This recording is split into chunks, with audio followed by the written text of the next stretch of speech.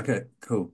So, uh, to try and save time and get a bit more stuff out into the videos, uh, what we'll do, like I say, we'll go through the summons reply. So once you've got the gone through the notices, the caution notice is updated, that's there. And so today we'll go through the updated summons. So it's 10 pages, so it is pretty long, but it's a template, and people really need to understand what a uh, template is.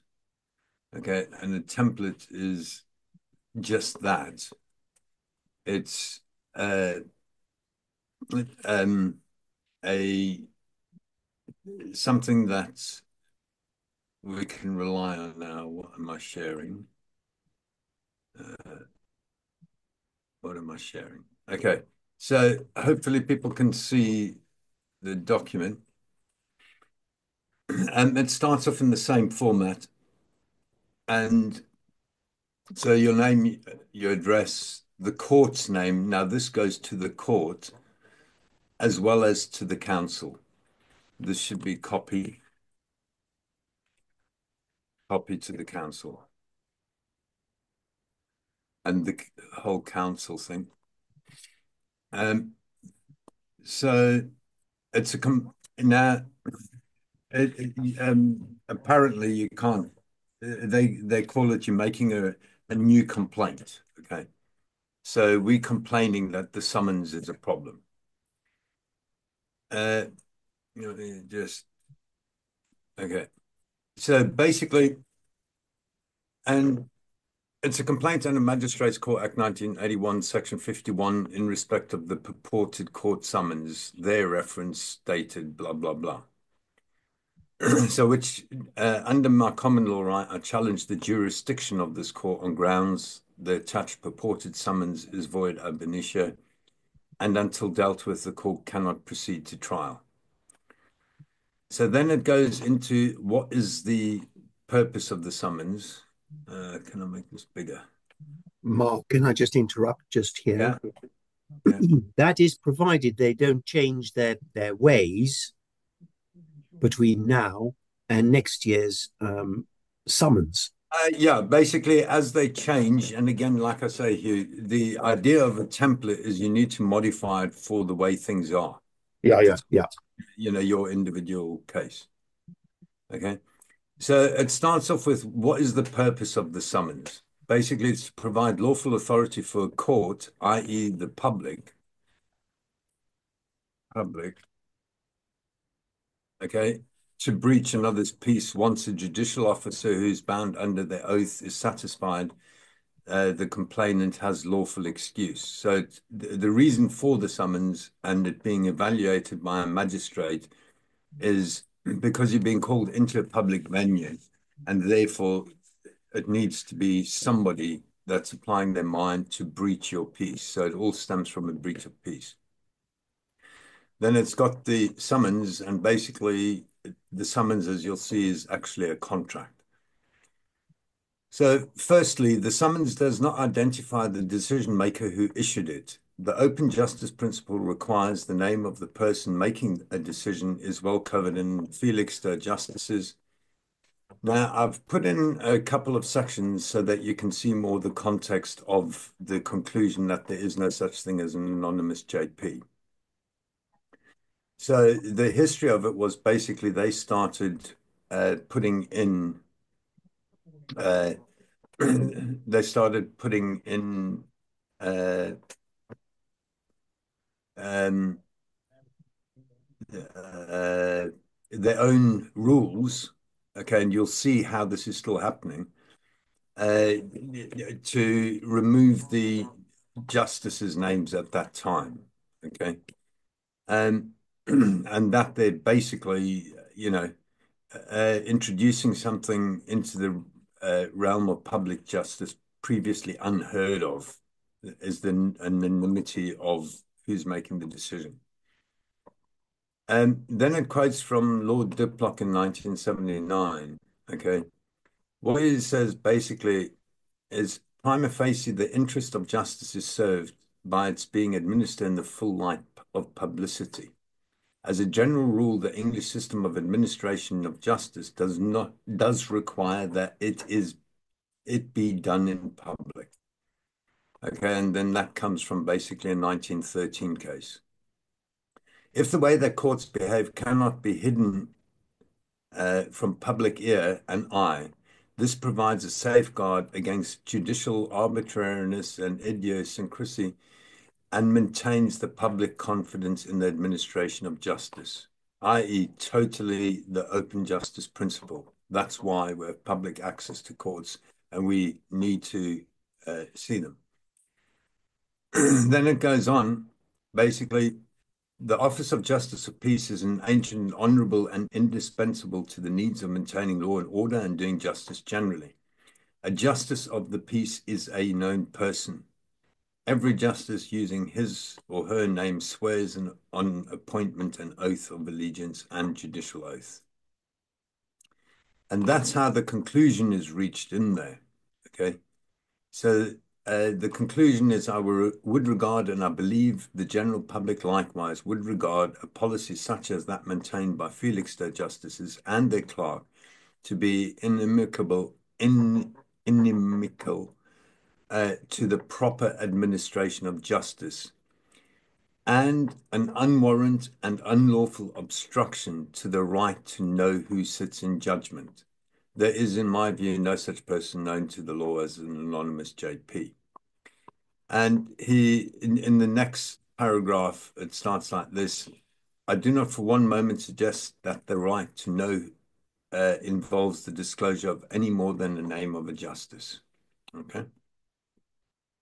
So that is basically where that comes in.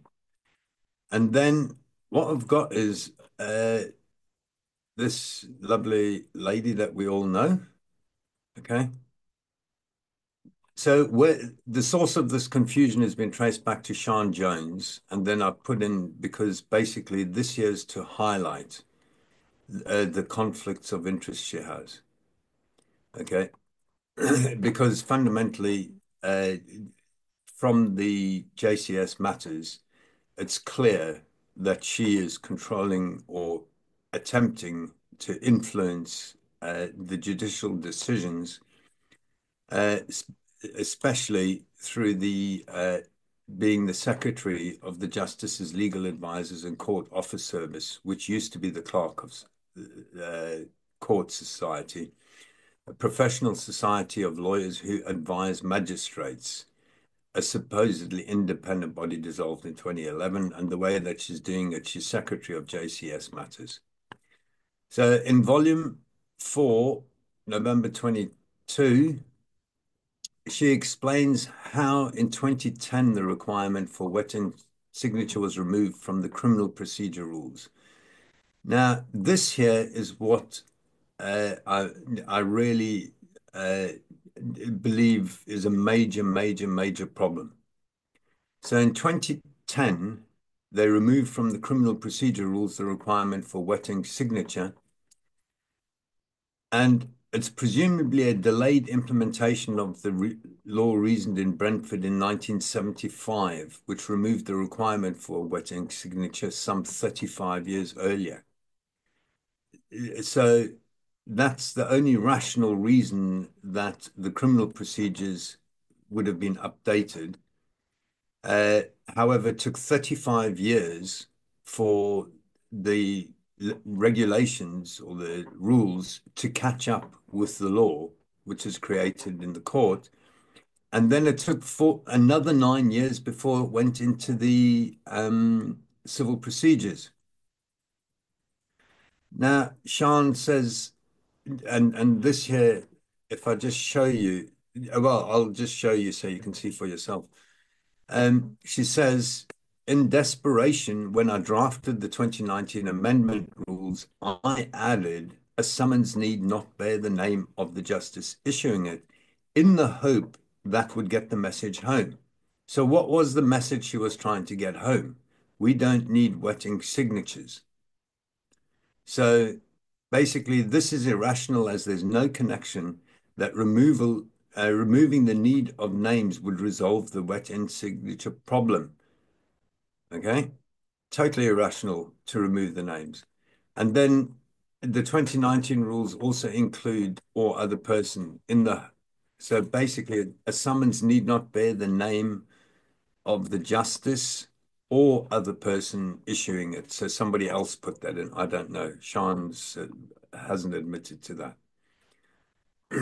So subsequently, Sian now admits in the recent High Court decision confirms there is no right to withhold the name of the justices and others who make or are involved in making judicial signatures. Um, decisions, including legal advisors. Again, this comes from the magazine, Justices, Clerk Society Matters, Volume 5, blah, blah, June 23. So this year was uh, 6 months after this one. Okay. So in that one, it says further rule 66B of the Magistrate Court rule requires the names of any person who made the decision to be provided by whoever asks.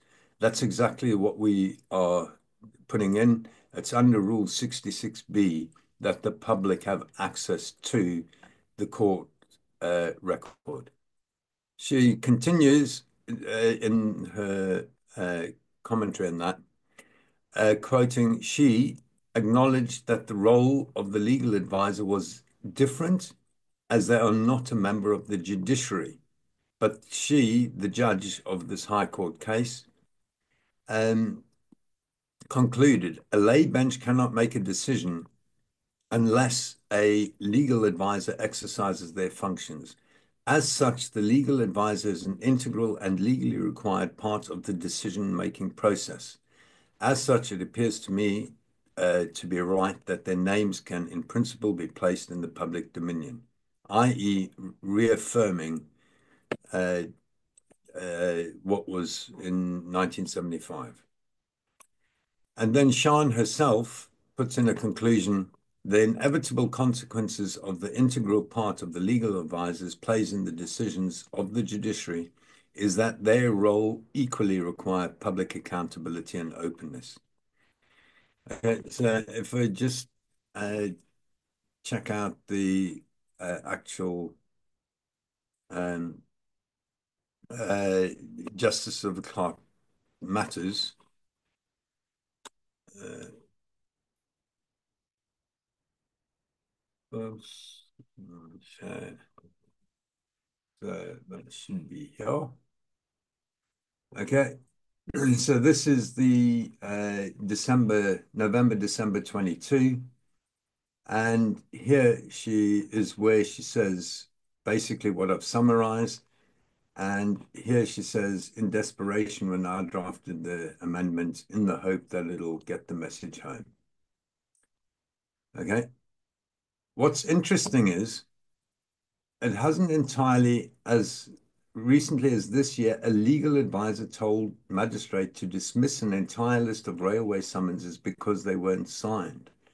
The prosecutor had to reapply for the summonses to be issued and post them all over again to the bemused defendants. And of course, we look like twits. And here, she basically is saying, because she obviously starts with this nonsense, I spend a lot of time dealing with freemen of the land, pseudo lawyers, people with a different view of the law and the like. Okay. And she concludes, it's a sobering thought that we can all act like freemen of the land sometimes. Interesting little uh, way to finish that one.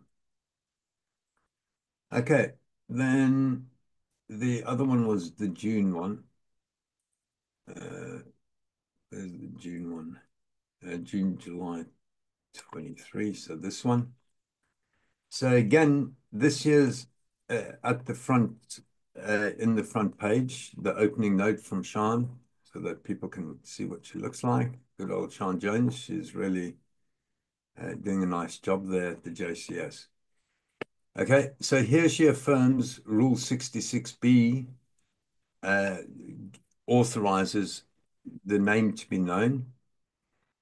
And here then she talks about the High Court judge. Unfortunately, we haven't got access to the link. And this here confirms that uh, of what she said, it must be play, it's right that it's in the public domain. And there Sian agrees that it's about public accountability and openness. Therefore, when they denying us the right to see get the legal advisors' names in a hearing, there is this is our authority that they must provide their names. Okay, so this is not only in regards to summons, but also in regards court hearings. Not only must the magistrates give their names, the legal advisors also have to give their names. And you can quote Sian Jones, and she's your authority. But the details are here in what we've done. And it's not uh, that they give the names afterwards, because you have the right to know who is making judgment against you. Okay. It continues then, Section 1481 of the Magistrate Court Act defines, in this act, the expression magistrate court means any justice or justices of the peace acting under any enactment by virtue of his or their commission or under the common law. Okay. Yeah. So all decisions of a court must bear the name of the person who is acting as a court. Okay, so having there, Liverpool Magistrates Court, that is not a court, because a court is the acting, i.e., the application of the judicial mind. And uh, so that is an important point which people need to distinguish. Okay, so Sian's admission hence returns the name of the person issuing any decision of the court which affects another, that the summons requires the name of the person who is responsible for issuing it. Without a name, that has not come from a court. They have to have a name on it, and the court orders have to have a name on it. Otherwise, it's not coming from a court. And so again, re-emphasizing it's an unwarranted and unlawful obstruction to the right to know who sits in judgment. Again, no such thing as anonymous JP. So let us hope it doesn't take another 35 years to update the legal advisors and judicial officers. Without a name on the summons, without a name, a summons is not a court document, as a court is only when the justices sit, not the location where they sit. Hence, void ab initio, no effect in law, and the court has no subject matter jurisdiction and cannot proceed to trial. Now, you'll see this. This is very old law, which is the basis and foundation to get us here. Right, then secondly, delegation of judicial authority is a recent concept experimented with from 1949 to 1952, for 3 years before it was reversed, and again 1968 to 79, 11 years. And then it was reversed again in 79. Only a justice of peace can issue a summons under the common law, which is affirmed by Parliament in Section 51 of the Magistrates Court Act, and affirmed in Regulation 34 of the Council Tax Admin Enforcement Regulation that complaint must be made to a justice of the peace. And the Magistrates Court functions rule, functions of authorized person civil proceeding rules are in breach of the primary legislation from which it claims its authority, and hence is void where those rules delegate any judicial function, which must be under binding oath which forms a contractual relationship with each person who appears before the judicial officer. Why? Because of their oath, I will do right to all manner of people. And if I'm before the judge, that is a contract with me. It's called a unilateral contract. Um, so, I mean, we're not delving into here about Sian being actually a trained lawyer and barrister, but the important point with that is if it takes 35 years for the secondary regulations to catch up with the law, okay, this is why nobody knows what is going on there, because there are so many conflicting things and nobody is sorting this out. And like I say, with computer technology now, we can start to sort all of this out on a fundamental level. Um, okay, so the third reason that the summons is void is basically there is no precedent which allows for judicial authority to be delegated because they're bound by the oath to law, uh, and non-judicial officers are not bound to act under law.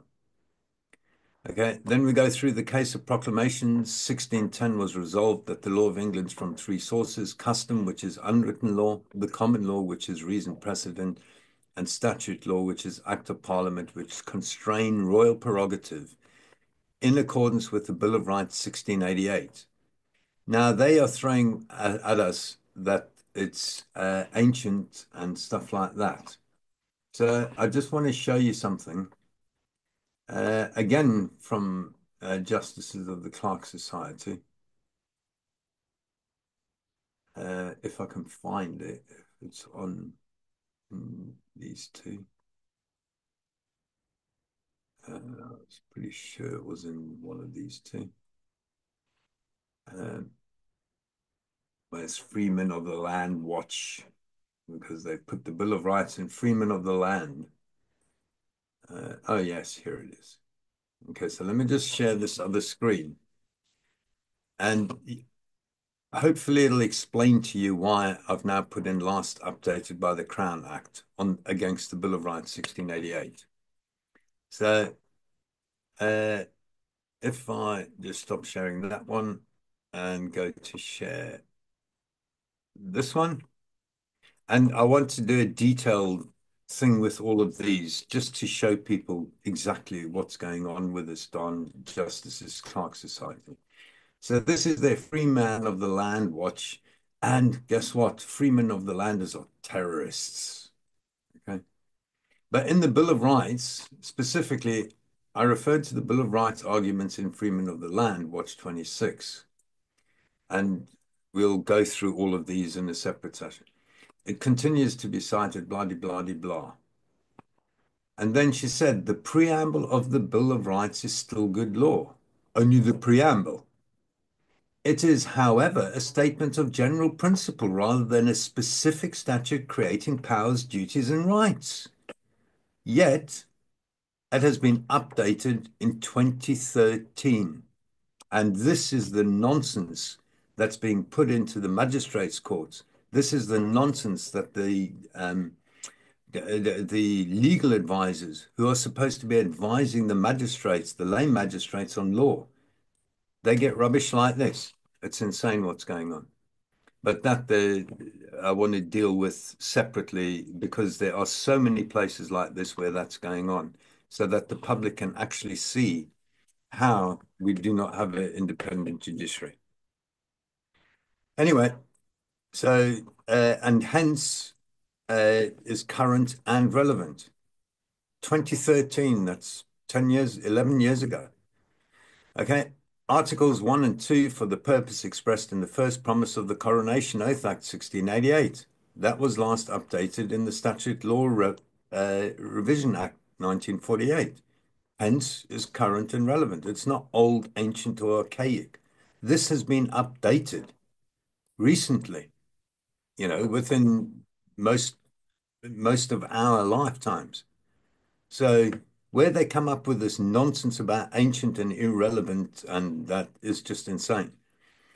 Okay, and that there's to govern the people according to people's respective laws and customs, which are affirmed as the people's birthright in the Act of Settlement.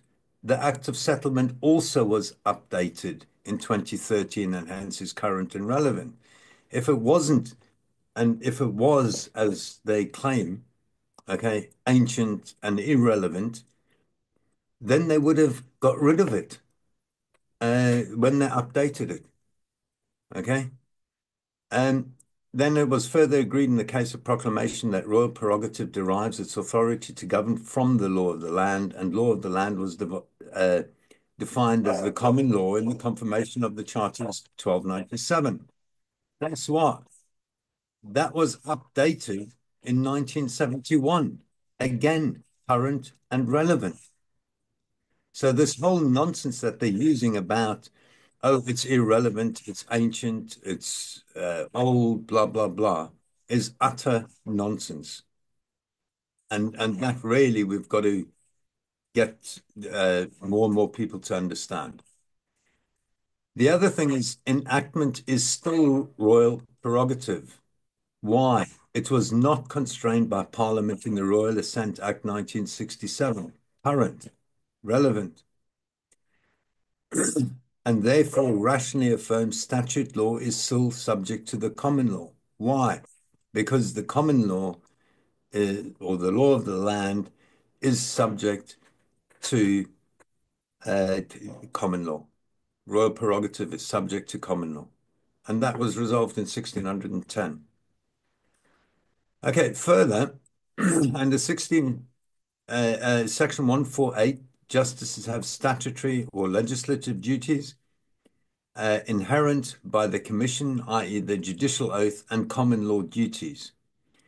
They are bound by the uh, uh, unanimous 11-judge Supreme Court case, Boris Johnson's case, the prorogation case, which reaffirmed Entick and Carrington from 1765. So we've got a 2019 case reaffirming a 1765 case. Okay. And so it's got nothing to do with how old the case is. It's whether it's reasoned precedent, current and relevant. Okay. And that there was reasoned that agents of the state are unlawful when being without authority conferred by an act of parliament or the common law. Okay. Now remember, acts of parliament are subject to the common law. They derive their authority from the common law. And therefore, without common law authority, then it's unlawful. And in there, it was Lord Camden's dictum, if it is law, it will be found in our books, i.e., whenever they are claiming any authority, show me the book that you've got that from. Show me the Act of Parliament. Show me the case law. As opposed to what they're saying in the court, if we look at what happened with my case, it was the barrister's opinion that a, a a demand notice and a bill are the same thing. Okay, his opinion's worth nothing. He had no authority because neither statutory authority nor common law authority. Yet the judge ignored all the evidence of law we put before them and preferred, to accept the opinion of the barrister. That's the way it is. And then basically it goes on. Agents of the state are responsible to a court of justice for the lawfulness of what they do, and that the court is the only judge. It's not up to parliament or government to decide what is lawful. The purpose of the courts are to be independent to determine and make sure that everybody is acting lawfully. So those are the three grounds on which the summons are void. So the summons is void, or purported summons is hence void. The court has no subject matter jurisdiction. There is no complaint before the court. Okay. and therefore the court cannot proceed to trial until a proper complaint is made before a justice and summons served allow proper time to prepare a reply to the complaint. So basically, we can challenge, and anybody can challenge a summons prior to any evidence being given before the magistrates. As a result of that, okay, uh, what you've got is the purported summons breaches the will of Parliament enacted as follows. Parliament has the Documentary Evidence Act 1868, which is current. By falsely claiming to be a court-issued summons creates a valuable security by granting of a liability order. It's in breach of the Local Government Act 1888, 78C. Okay, the council cannot perform any judicial business or otherwise act as a justice or a justice of the peace. And there is no evidence on the purported summons showing it was issued by a justice of the peace, but instead shows it was prepared by the council. The Forgery Act 1913, falsely claiming to be a court-issued summons intended to create a valuable security by granting of a liability order. Theft Act 1968, false accounting and blackmail by making unwarranted demands with menace by granting of a liability order. Forgery and Counterfeit Act 1981, Section 1, inducing the public to believe the purported summons is a court document, and Section 3, inducing the public to act against their own interest. Protection of Harassment Act 97, being, if continued, is likely to cause fear, alarm, and distress. Criminal offense. And now that they're with the knowledge of this, that negates their defense of investigating a crime. In breach of the Fraud Act, sections 2, 3, and 7.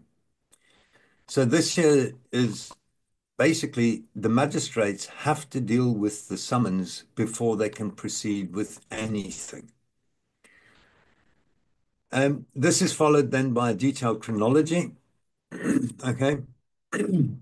And the analysis shows that it upholds the constitutional principles of the rule of law, separation of powers, Bill of Rights 1688, Coronation Oath Act 1688, Crown and Parliament Recognition Act 1688, Act of Settlement 1700, Section 4, all whose substance is affirmed by Parliament in the Constitutional Reform Act 2005. Okay? Section 1 affirms the constitutional principle of the rule of law as the Act does not adversely affect the existing constitutional principle of the rule of law and the Chancellor's existing constitutional role in relation to that principle.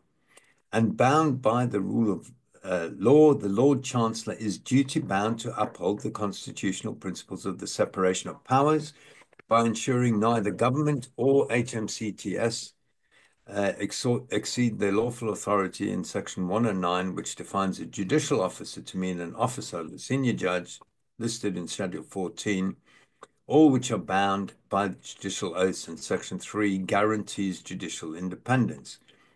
Subsection 1, the Lord Chancellor, other ministers of the Crown, and all with responsibility for matters relating to the judicial or otherwise the administration of justice must uphold the continued independence of the judiciary. Okay? The council tax admin and enforcement regulations are in breach of this because they are telling the judiciary that if the council can evidence A, B, C, D, E, you must make a liability order. And judiciary, this is not enforceable by you. We're going to bypass the courts and directly enforce it. Next, the Lord Chancellor and other ministers of the Crown must not seek to influence particular judicial decisions through any special access to the judiciary. What is secondary legislation, if not exactly that? 6, the Lord Chancellor must have regard to the need to defend that independence the need for the judiciary to have the support necessary to enable them to fulfill their functions. Okay, so the chronology we'll go through now, uh, so that you can see how has the law developed over time and how has Parliament interfered, and was that interference for the good or the bad? And you can start to see how we have two routes of remedy. One through Parliament, who under the Bill of Rights, Article 13, have to go and amend, strengthen, or preserve the law to provide us redress for our grievances. So the function of your MP is you have a problem, you go to your MP, you tell them what your problem is, and they have a duty under Article 13 to go to Parliament and do all reasonable efforts to get remedy for your problem as a constituent. Okay, they're not there to represent you and tell you what to do. Their job is clearly expressed in the Bill of Rights, Article 13, to be one of your routes to get remedy. And your second route is through the courts. They are not there to dictate party politics or whoever pays them the most money to make acts in somebody or individual's benefit.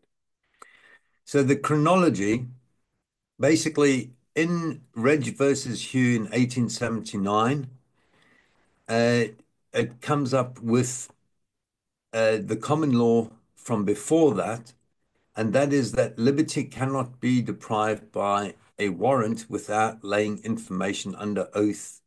Uh, so it does not mean that it must be a written information.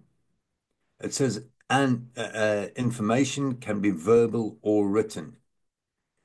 Now, what Hugh did was expanded that by saying appearance of the defendant or respondent cures defect. Okay, that's called in-person jurisdiction. Of a summons or warrant by any means. So if you, whichever way you get brought in before the justices, your appearance cures defect. Why? Because it's equity. You are being brought before justices. Okay. How you brought is irrelevant if there is valid information or complaint.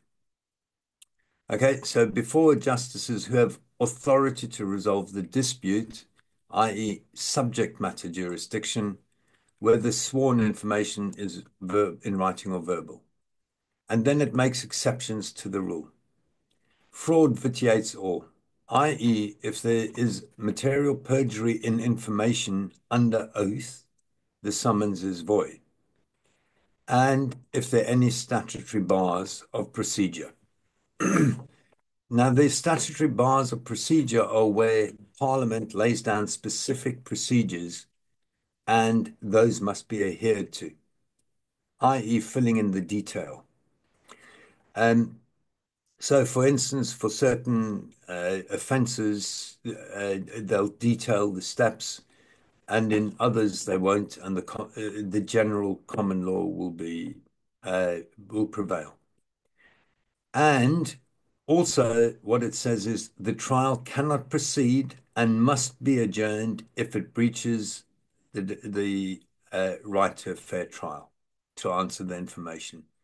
So, by presenting all of this, they have to deal with this first before they can proceed to trial.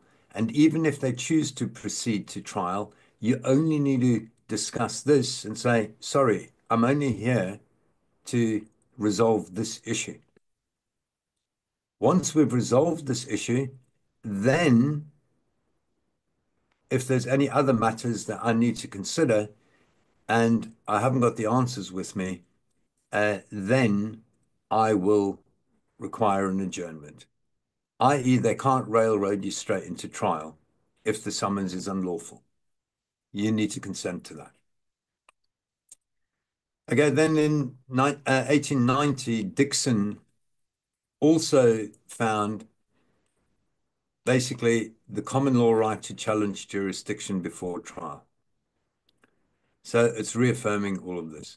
And it expands on Hugh in that if there are statutory time limits. So, for instance, many things can't be brought into the magistrate's court if the offence was occurred more than 6 months ago. So then we jump forward to 1949. Section 15 of the Justices' Peace Act authorized the delegation of judicial functions. That was fully repealed by the Statute Law Repeal Act 2013. In detail, Section 15 was actually repealed by 1980, and that was basically through the Magistrates Court Act. So all authorized delegation of judicial function was gone already by 1980 Magistrates Court Act. Now, 3 years later was the Magistrates Court Act of 1952, and that they went back to the original position that only JPs can issue a summons, and that act was repealed fully in the Magistrates Court Act 1980. So basically, from here to here, there was statutory authority to delegate judicial functions. Then Section 5 of the Justice Peace Act Mark, 1968. Mark, can I go Yeah, back to that? yeah. So shouldn't you be rephrasing that? Um, that so where is it? It's 1952. Only so it's not repealed. It's confirmed. Basically, if we go back to the beginning, Because in uh, okay, so here from 1949 to 52, it was an experiment. That's the best you can say with it. And okay, then again from 68 to 79, it was an experiment. but then going back to the phrasing of that sentence, Yeah, let's just um, uh, go. Let me just get back to it. Yeah, okay, so Section 1 and 43 of the Magistrate Court Act 1952, only JPs can issue summons, yeah. and then you put fully repealed by Magistrate Court Act 1980, but actually it's fully confirmed by Magistrate Court Act 1980. Well, no, no, no. This act was repealed by that one. And so this stood until 1980. It was um, only Okay, JPs okay, could. okay, okay, got it. Okay. Yeah. It's just the section. However, in Yeah. between was the 1968 Justice of the Peace Act, which authorized the Justice Court Rules, Clark Rules 1970, uh, for the issuance of a summons. Okay. Um, Next thing we have is the Brentford case, which affirms that signatures don't have to be in wet ink. They can be rubber stamped, but only with authority from the justices. Then Schedule 3 of the Justice Peace Act 79 removed the delegation of judicial decisions, and that itself was fully repealed, the whole act, by 2003. So that's why from 1968, where it was allowed it stopped again in 79. And in the Magistrates Court Act 1980, again, it put in uh, only justices of the peace. And Section 144 does not expressly alter the common law to allow judicial decisions to be delegated. Well, it does not even express that it can, as an act that does not authorize delegation of judicial authority, nor expressly alter the common law to allow judicial decisions to be delegated and hence cannot be construed to allow for the same. Now, the important thing about this expressly alter the common law, okay?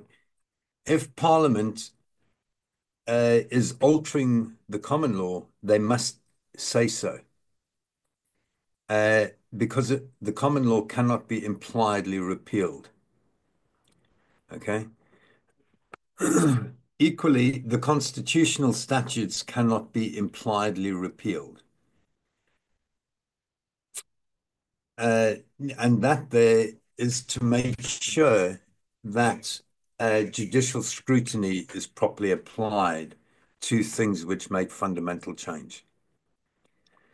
Next one was Gateshead Justices in 1981, and that there affirms you cannot delegate judicial authority, thereby reaffirming Magistrates Court Act 1980 is lawful, i.e., justices must authorize a summons. And then here things go a bit haywire. Okay, in this House of Lords decision, there's an error of fact. That error of fact is that the House of Lords accepted a circular from the Council of Society of Justices dated 1975 is valid authority to delegate the judicial function to issue a summons. So they stepped back and ignored all of what happened from 1975, being the repeal of that authority in 79 and 80. They've ignored that. And they've just said, "Ach, no, we found some, this, you know, uh, a memo saying, ach, it's all right, let the justices do it." And that there's in effect what's happening now again, as we've seen with Sian. So then in 97, there was another Justices of Peace Act that also does not authorize delegation of judicial decisions. That was itself repealed by the Courts Act 2003. Now, the Justices Clerk Rules 99 claim authority from the Magistrates Court Act, Section 144. That does not authorize delegation of judicial function. I need to put the revoked up there so that it's clear what it pertains to. I need to go through all of those. So basically, the 99 rules no delegation.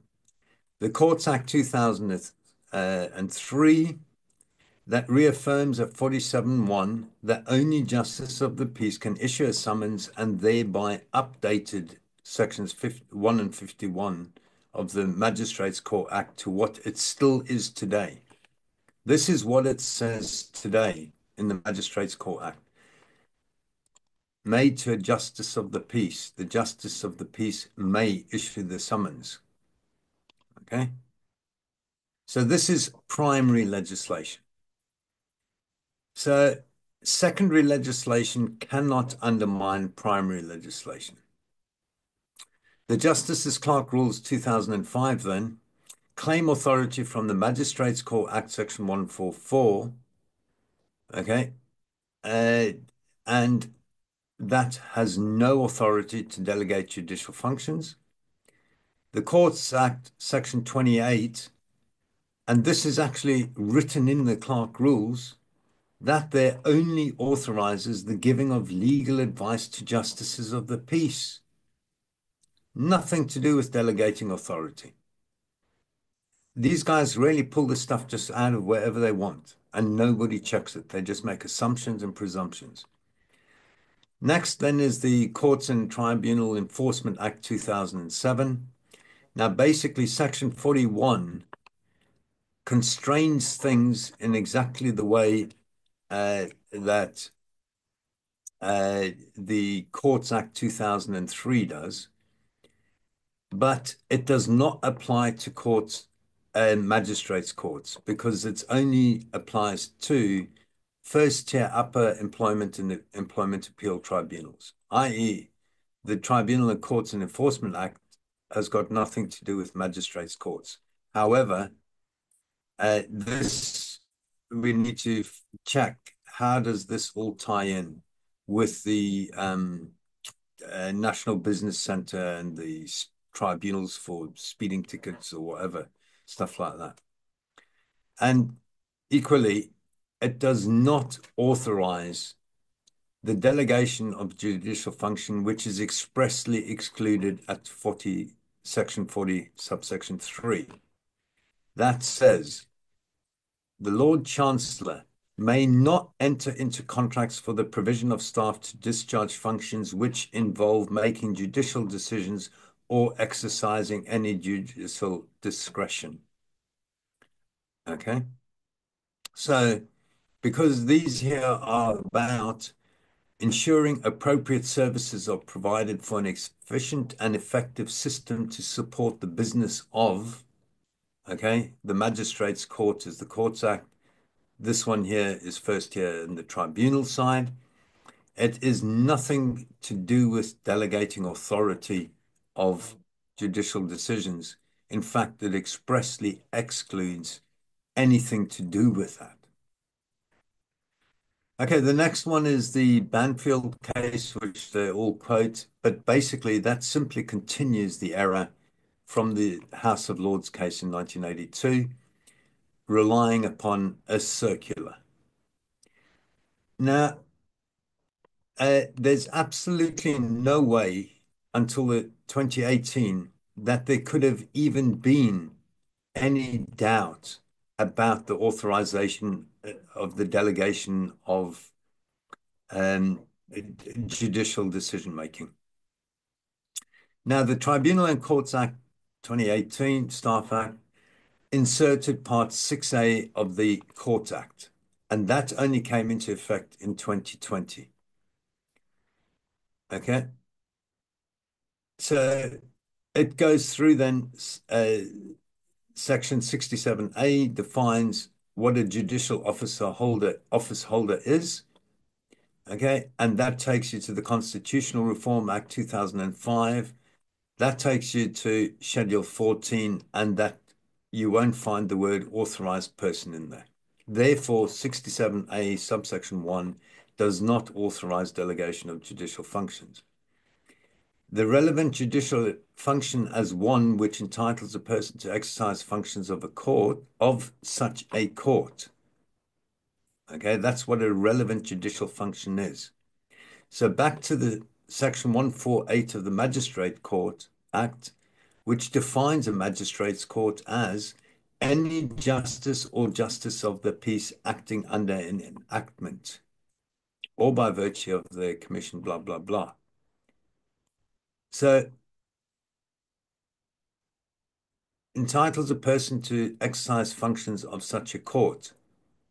So you can, the court requires a justice or justices. Without a justice or justices, you cannot have a court. So that doesn't work either. Section 51 also was reaffirmed in 2003, and it remained unaltered by Parliament. If Parliament had intended with this to delegate authority, they would have said so. They did not say so. Okay. And section 144 was also updated, but it's impossible to construe that it even had the intent or was about delegation of judicial function, because section 144 is only to make rules for regulating and prescribing procedure and practice. Okay. Now, here you can see how you would apply the rule expressio, exclusio, inclusio, whatever. It uses the words for regulating and prescribing procedure and practice. Therefore, it excludes everything else, i.e., it can only do this. And that does not include delegating judicial authority. Okay. Then it goes to 67A, 1A, and that there constrains the Lord Chancellor to his general duties as per Section 1, which is to ensure that appropriate services are provided for an efficient and effective system to support the business of the Magistrates Court. Nothing to authorize delegating the judicial decision. 67B1, again, A, further constrains to delegate judicial functions to people appointed by Section 2.1, which constrains appointments of officers by the Lord Chancellor's general duties, where 67B2, subsection 5, expressly excludes appointments which authorize delegation of the judicial function. The Lord Chancellor may not enter into contracts for the provision of officers and staff to discharge functions which involve making judicial decisions or exercising any judicial discretion. So accordingly, no person appointed by the Lord Chancellor can be delegated authority by the Lord Chief Justice to delegate any judicial decision. Now here in 67C, it implies that judicial functions, or it could be construed that judicial functions can be delegated without restriction by the Lord Chief Justice. However, Section 67A, which we've just gone through, and 67B, okay, they make it clear that the judicial function cannot be delegated to non-judicial officers. And therefore, 67C correctly and interpreted can only mean that the Lord Chancellor can delegate different the Lord Chief Justice can make rules as to which judicial office holder can make what judicial decisions. Okay. Secondly, the rules are secondary legislation. They cannot undermine any primary legislation, i.e., Sections 1 and 51 of the Magistrates Court Act are clear and expressed. No summons can be issued by anyone unless they are a justice of the peace. And again, judicial functions cannot be delegated, and should Parliament even contemplate changing that, they must expressly state that they are changing the common law. They cannot impliedly do that. And then that takes us to the Magistrates Court Functions Rules 2020, which is what they are relying on. That claims authority from Magistrates Court Act 1980, Section 144, which we've been through, does not confer any authority to delegate judicial decisions to non-judicial officers. And we've been through the Courts Act, which again does not authorize judicial decisions to be delegated to non-judicial officers. Therefore, as the summons is not authorized by a Justice of the Peace and the Magistrates Court and Council Tax Admin Enforcement Regulations, it is void and of no legal effect, and therefore the complaint is no complaint is before the court, and the court cannot proceed to trial. Okay, so this is the notice that I've just put up this evening, and hopefully people have got a reasonable understanding of the contents of it and what it's about. Now, this goes way beyond just the summons for council tax. This applies to absolutely every single summons issued by a court. All right. So this is one of the things which is we'll be arguing, or we have argued, and Darren's Section 111 has been refused. We've got a certificate of refusal, and they rely on, in particular, also with the summons, which is exactly what we've been talking about today. But that they'll all be moving into the High Court. So has anybody got any questions on that? or anything? Uh, no, you're all right. Okay, Yeah, can Brian, you do you want send, is it possible you can send the, you know, the thing that you sent? the thing that I sent? What thing? Um, what you were showing before, The what were you notice. showing before? Yeah, the notice. Can you send that by email so I can have a look No, at it? it's on the website. You can go to the website. It's on the website. I put it up on the chat groups where to get it. No, I can't send it by email. Okay. Uh, Okay. we'll put in a link to the document with this video. Yeah, Calvin, to do with summons. Okay. Is it both civil and criminal this is for? Uh, Civil and yeah, criminal. Yeah, yeah. In criminal, criminal. They need the The uh, justice's name. justice's name. Yeah. Okay, cool. And Mark, When for my N461, which is still awaiting a date, should I submit this as new information found? um, I mean, just see how you can slip it in, Joe. Yeah. Okay. Okay, because the thing is, if you're changing, they'll get asked you about changing the evidence and stuff like that. It isn't changing the evidence. It's This I would suggest using your skeleton argument because yeah. this is the detail to what you've got. Yeah. Okay. Okay. Wendy, Sorry, I does that forgot I was answer your muted. question earlier this morning? About just using council tax. No, about the summons.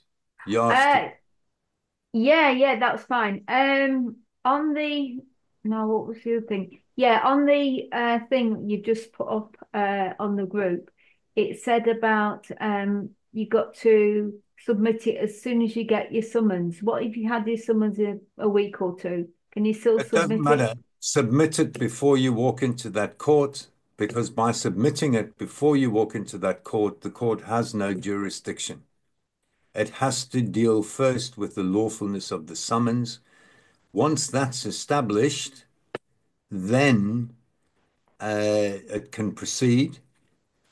And at best, it can proceed to them laying their complaint to the magistrates who can authorize a summons which needs serving on you to a future date.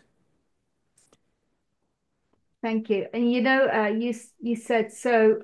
If I enter that court, I can just say, right, this deals to deal with first before we Uh, can proceed with this trial. Correct. The summons, the lawfulness of the summons needs to be dealt with. And basically, in criminal matters, if it's not been signed by a justice and it's more than 6 months, or issued by a justice and it's more than 6 months, most criminal charges are void. Cool. Okay. That sounds good to me. Yeah, thank you. Okay. Dave? May I just interject very quickly, Sorry, yeah. Mark, to Of course. Ross? Is Ross still here? I think Yeah, he's yeah, yeah. I gone. was going to say that. Yeah. Oh, he's, Yeah, yeah, I'm okay. still here. Ross, the document, I've given you the link to it. And yes, you can email the court with it. Oh, sorry. I thought it was, can I email you the document? Sorry, Ross, I misunderstood. Thanks, Caroline. Hi, Mark. Hi there. You were talking about the Documentary Evidence Act. I just Yeah. asked you to double check that that's still current legislation. I remember having an argument with our friend about that some while back, and I was corrected by them when they said it was no longer on the statute books. I never looked it up, so you might want to double. Evidence Act. Do you remember off the top of your head what is 1868? Yeah, it's about 18. Let's see if we've got it right. If we haven't got it right, then we need to delete that. Mm. Hang I on. remember using it previously, quite copiously, but then I got pulled up on it, so I actually just amended it and just took it out. All right, so it says currently no known outstanding defects. Let's open the whole thing to see if anything is left. Mark, do you want to stop recording? I'll carry on. We'll just quickly finish this one. So, no, yeah, it's not been repealed. It's there. Act, Fair enough. Publishment, punishments of forgery, definition of terms, act to be cumulative, the schedule. So, no, it's whoever told you that is wrong. It's not been repealed. It's been amended, obviously, a few times, and you can see that from the top here. There have been loads of amendment to it. And if something's repealed, it'll actually tell you at the top. So what's repealed? So let's look at the General Rates Act again so that people can see. Whoops. General Rates Act 1967. Whoops, 1067, that doesn't exist. Control copy. Control paste. 1967. Okay, let's see what that's got. I thought that was It's not repealed. going to find the year. If you put it the year in the title. Oh, it has. Okay. Yeah. Okay. Okay, this is only available in its current thing. Okay, so it's actually been repealed as far as I know. But it doesn't tell you that. But basically, you'll see. Oh, hang on. Okay, let's have a look at the Justices of the Peace Act 1949. Okay, it's repealed. Okay, it tells you when an act is repealed. And when you open the act, again, it tells you it's repealed. So where acts are repealed, it very clearly tells you that. Okay, Dave? Yeah, that's fine. Thank you for that. I was told the right thing, obviously. Yeah. Are you sure, 98, that it wasn't the actual paragraph that you were citing? Because of course, just every time you have to then go to the note for that. So they could have said that the actual section that you were quoting from in the act had been repealed. Yeah. Yeah, that Always could be. make sure that you've got the latest version. Yeah. Yeah, since 1886. Okay, and again, that shows you, okay, things are, if they're there, they are current and relevant and valid. Okay. Right, last question, and then if we stop recording, Brian. Ross?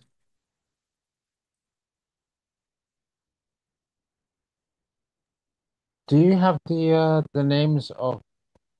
I think you said last week that you're going to. Are you Has this question got anything to do with what we've been talking about, the summons notice, or something different?